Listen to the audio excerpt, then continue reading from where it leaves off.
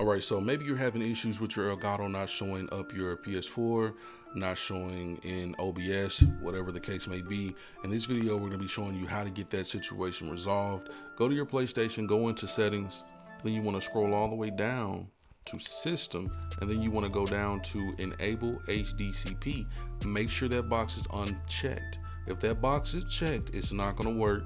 Your OBS is gonna act weird. Your Elgato capture card software, that's gonna act weird as well. So make sure this is off, and hopefully this resolves any problem that you may be having with it not showing up.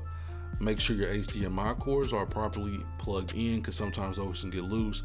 Make sure you're plugged into your Elgato to your computer.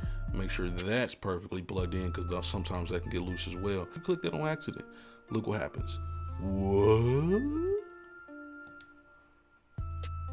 That's crazy. Literally messed up right before our eyes. So that's all I got for this video. If this video helped you out, slam the like button, subscribe to the channel if you are new. Till next time, it's your boy, and I'm out. Peace.